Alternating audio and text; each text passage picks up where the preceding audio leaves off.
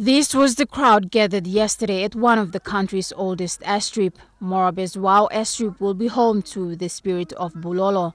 An hour past noon, the plane landed at its homeland in Bulolo. The plane was bought using district funds. People had been struggling to get their fresh produce and coffee to the markets. We prop up the little economy of Wow. We want the spending power here so people can come, spend a night here, buy a ticket and go to their villages in Waria. Not only Waria, but in Oro province, Kira, and in Kerema. Over the years, people have been using poor roads to transport store goods and medical supplies and teaching materials for schools.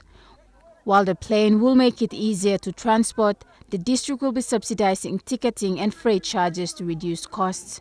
This means a 300 kina ticket will be subsidized by 25%. Now the government would be better off to help general aviation if they could set up sheds in all the major airports. An estimated 80% of PNG's population live in rural areas. Like Bulolo's Garaina and Biaru areas, people face difficulties without roads. The debate now is for the government to subsidize freight. Colin Barilai, National MTV News, Leh.